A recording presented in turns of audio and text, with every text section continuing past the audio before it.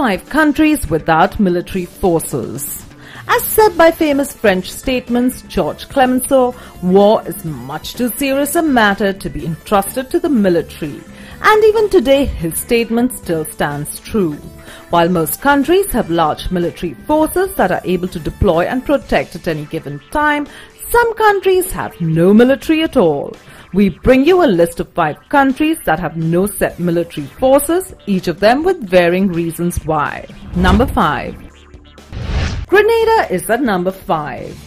Ever since the American-led invasion of Grenada, the country has not been able to establish a standing army. The invasion was mostly started because of a military coup and a power struggle within the government that led to the execution of the Grenadian Prime Minister Maurice Bishop. Because of this invasion, which successfully turned a communist state back into a democratic nation, the country does not have a standing army but relies on the Royal Grenada Police Force as well as the regional security system. Number 4.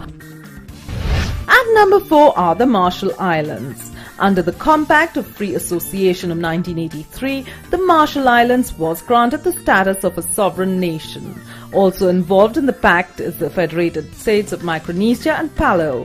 Under this agreement, the 3 countries would be free but would stand as associated states to the US. This means that the US will serve as the protectorate and that the Marshall Islands would have no regular military force or any sort of responsibility for the country's defense during wartime. The country created the Marshall Islands Police to carry out common police duties within the country. Number 3. Ranked at number 3 is Liechtenstein.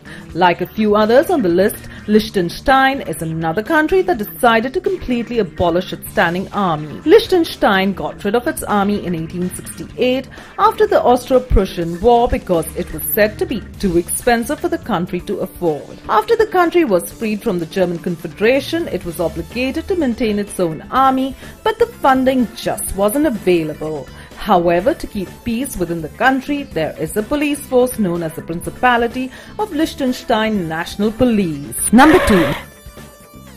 Nauru at number 2 is known as the smallest island country in the world at just 8.1 square miles. It's definitely unique and has no set standing army or any other type of military force. The country, possibly due to its size, doesn't even have a capital. Though extremely small, the country does have a Nauru police force that is utilized to ensure that the country is able to maintain stability. It is said that through an informal agreement made between Nauru and Australia, that Australia would supply military needs or basic country defense. In fact, in December 1940, when Germany attacked Nauru, the Australian Navy was called upon to defend the country as necessary. Number 1. And at number 1 is the Vatican City. Named the smallest country in the world, Vatican City unsurprisingly is a country that does not have a de jure army. However, this hasn't always been the case. In the past, there were numerous military groups that were created to protect the country and most importantly the Pope. Notably, the Noble Guard and the Palatine Guard did exist, but Pope Paul VI abolished both groups in 1970.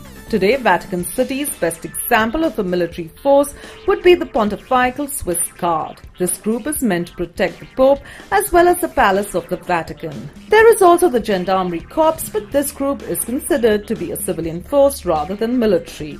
They are responsible for keeping public order, traffic control, border control, and investigating criminal activity.